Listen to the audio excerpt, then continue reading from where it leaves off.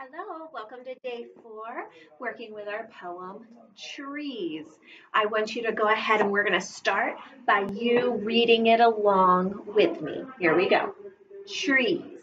Trees are the kindest things I know.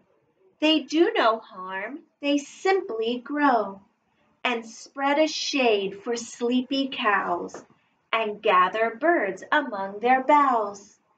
They give us fruit and leaves above, and wood to make our houses of, and leaves to burn on Halloween, and in the spring new buds of green.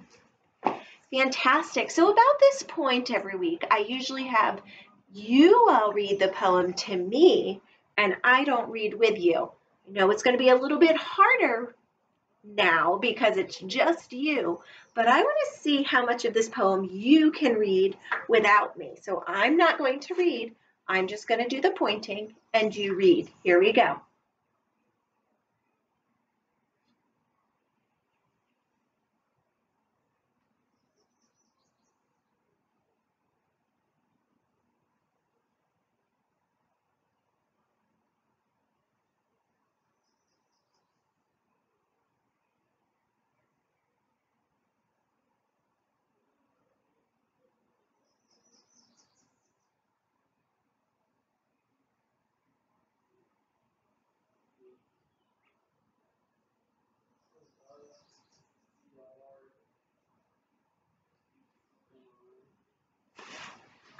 Fantastic. Way to work so hard on reading that poem. Excellent job.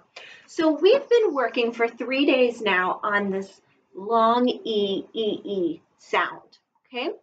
We've been doing different activities together. Today, instead of doing different activities together, I'm actually going to post on the Class Dojo Class Story a link to a set of papers that worksheets that have to do with EE.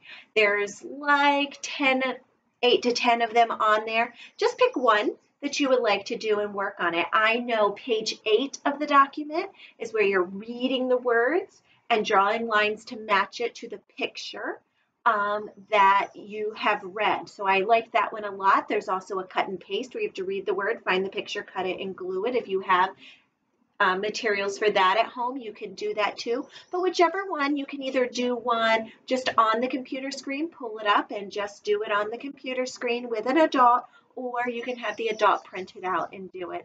Enjoy working with the EEs, and I will get that posted first thing on Thursday morning so that your parents have that available to you.